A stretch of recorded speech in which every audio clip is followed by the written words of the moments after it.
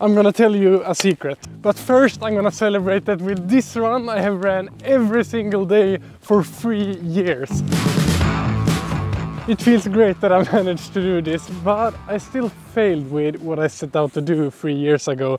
And I will tell you all about that, but before that I'm gonna enjoy this 3-year celebration run.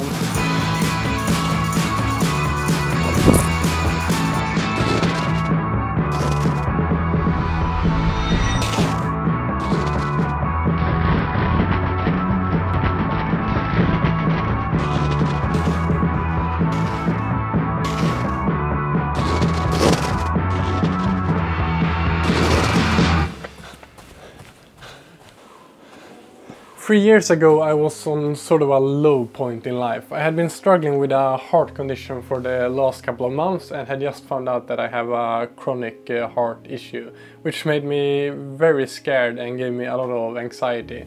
I think this hit me especially hard because I've always identified as an athlete and I always loved to push my body through training, and at this point it was very uncertain if continuing training hard would increase the risks associated with my heart condition. After a couple of months of having this affect so many parts of my life and well-being, New Year's was coming up. And I wanted to at least do what I could to set myself off to have an as good year as possible. I thought a good thing would be to set some New Year's resolutions that would motivate me to at least start every day in the best possible way. So my first goal was to go out on a short, easy run directly out of bed every single morning for the year. And although I was still struggling with a lot of extra beats in my heart, the doctor said that it was no problem continuing doing easy training like that. And today, 3 years later, a lot has happened. I still have to do yearly checkups on my heart, and although my condition is not going away, for now I'm allowed to train the way I want to. And I'm so happy that I decided to build this daily routine of at least going out for a short run every single day. And I'm sure it has had a great impact on my well-being, and especially this last year after becoming a twin dad, having this daily routine in an otherwise pretty hectic life has helped me a lot. One thing that has changed is that I can't go for a run directly out of bed, since switching diapers and giving breakfast to the twins of course is the first priority in the morning. But after that it has actually been great to get to have company on some of my morning runs from my two favorite human beings. Okay, so this daily running habit has been great, and I've probably already talked way too much about it on this channel. But what is it that I failed with then?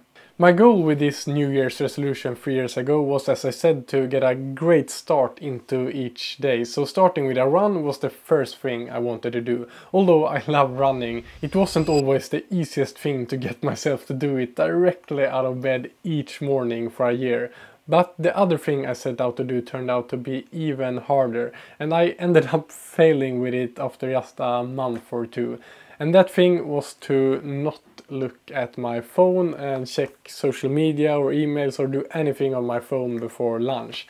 Before setting this goal or resolution, I started every day with scrolling on my phone, like I believe many of us do. And I felt that this was such a bad habit that didn't do me any good and set me off in a bad way each day. So I wanted to switch that out with running and then stay away from the phone and social media for the first part of the day. And I'm a pretty goal-driven person that often when I set out to do something, I make sure that I make it happen. So that I still failed with this and couldn't keep away from my phone the first part of the day, I think says a lot of how powerful and addictive this thing is, and all the apps on it that are designed to keep you hooked and give you those dopamine hits without you putting in any effort. So why am I sharing this with you and not only talking about how I managed to run every day for 3 years and how happy I am with that? I think I wanted to talk about this mainly for myself and because I want to change things. I admit that I'm addicted to this thing, and that I didn't manage to limit my usage of it, although I tried, is proof that it controls me and is taking over my life in a way. And part of why I wanted to talk about this is because I know that I'm not alone.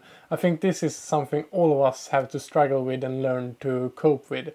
After having kids and seeing them grow up a little bit for each month, I have become very aware of how the time passes and how limited the time we get to prioritize the important things in life are. And I'm terrified of waking up one day being 90 years old wondering why I wasted so much on my life looking at this screen.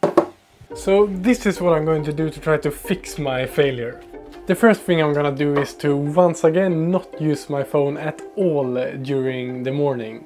So I'm doing a new attempt at this, and if I manage to remove phone use completely from my morning habits, I think it's great, and together with a morning run I think it will help me to start every day in the best possible way. But how do I plan to succeed this time?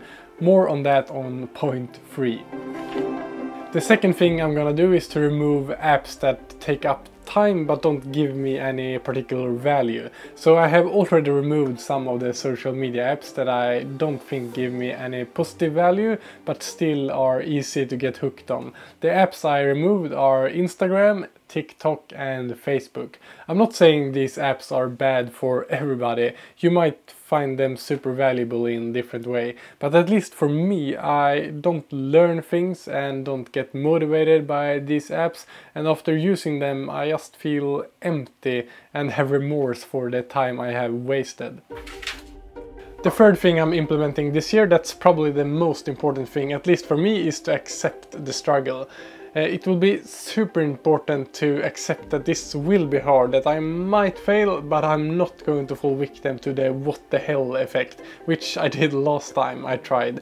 Which basically means that if I fail with this one morning and start looking at the phone, I thought now I failed so I can just continue using it and do the same thing tomorrow. I'm also accepting that working on not letting social media apps and technology take over my life will be a lifelong challenge. Either you admit it or not, I think this is universal for all of us.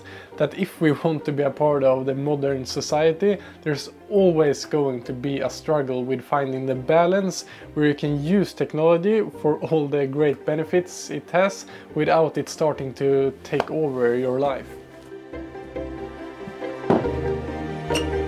If you manage to limit your phone use, you will also get more time that you can spend doing things you love, like going for a second run.